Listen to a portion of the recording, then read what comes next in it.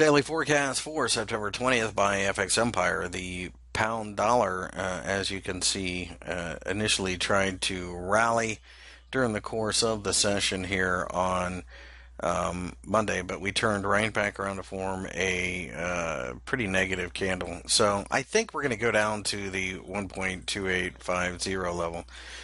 With this being the case, I feel that 130 will continue to offer quite a bit of support. A breakdown below there, though, this signals that we are starting to put serious pressure in this market. Let me know how you feel about the pound in the comment section below.